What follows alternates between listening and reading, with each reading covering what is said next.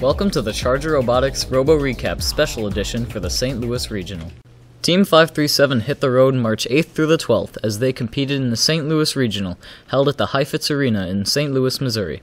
52 FRC teams from 7 states took to the Steamworks competition field during the second week of regional events. Unlike the Wisconsin Regional, the Chargers do not have the luxury of short bus rides in their own beds. The 6-hour trek to St. Louis took students, mentors, and parents away from home and into hotel rooms. We spoke to a handful of students about their experiences in St. Louis. To learn more about what goes on in the pits and with the drivers, we spoke with Caitlin Bowles and Matt Colasari. We compared the experiences of Devin Jensen, who has never traveled before, and James Lang, who has traveled 3 times.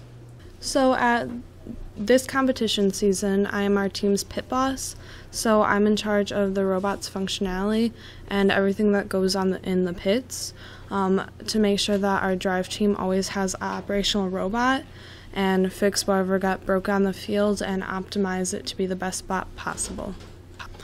At St. Louis, it's probably a lot more relaxed there, kind of. There's not as many tasks that need to be done. Like at Wisconsin, I'm personally one of our team's Dean List candidates, so I'll be pulled away for that. And also I do some special VIP touring, and so I get pulled away from that. So at St. Louis is mainly that I was more so just focused on the bot, and I didn't really have to worry about the regional as a whole and kind of what our whole entire team was doing. My jobs at this regional was to be the pilot and to be the human player to load gears onto the field and load the fuel onto the field, and also to raise the gears up and place the gears. And also I was partial safety captain there too. How the atmosphere is different from Wisconsin, it's more of a family feel. It's that competitive feel. Each regional has their own feel. My opinion, it was very competitive. It was very fun. I would do it again in a heartbeat.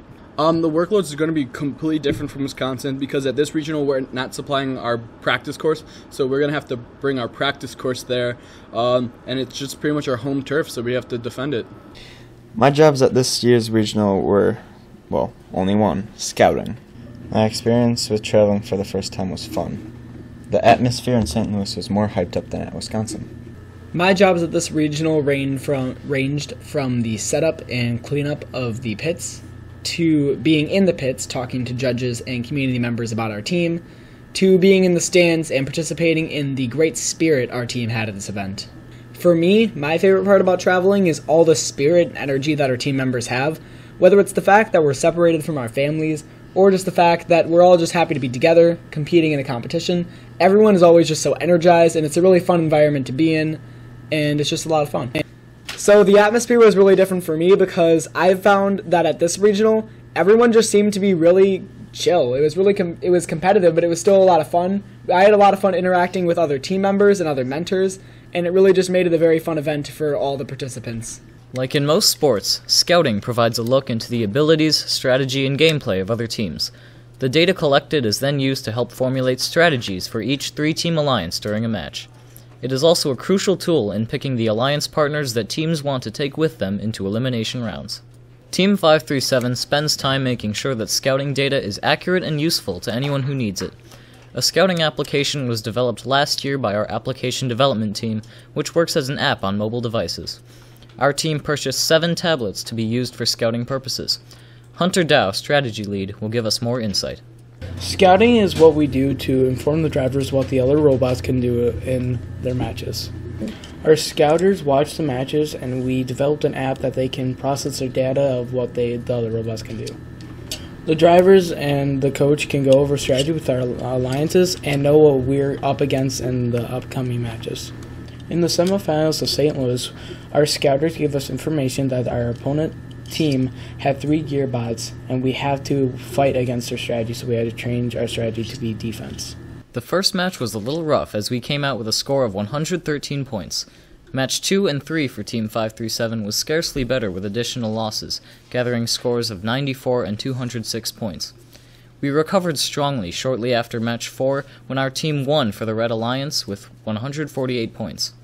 Team 537 ended the last handful of qualifications well on the Blue Alliance, as we won match 5, 8, and 9 with the scores of 170, 342, and 196 respectively. Team 1732, the Hilltoppers from Milwaukee, Wisconsin, were gracious enough to invite Team 537 to join them and Team 1706, Ratchet Rockers from Wentzville, Missouri, to participate in the first seeded alliance. After graciously accepting their offer, Team 1732, Team 1706, and Team 537 advanced to the quarterfinal matches with 2 wins for the Red Alliance. During the semifinal matches, our alliance earned 263 and 330 points, with 2 more wins for our alliance, advancing us to the finals. While competing in final matches, our alliance was fortunate enough to bring in the final 2 wins with 310 and 308 points, earning the title of regional winners. Team 537 earned the highest honor at the St. Louis Regional. The Regional Chairman's Award is presented at First Regionals to the team that best represents a model for FRC teams to emulate and best embodies the purpose and principles of First by helping those around them. Team 537 is very humbled to have been given this award. If you are not able to travel with Team 537, you can tune in to At the Control, a website that gives you stats, schedules, and a live feed of First Regionals.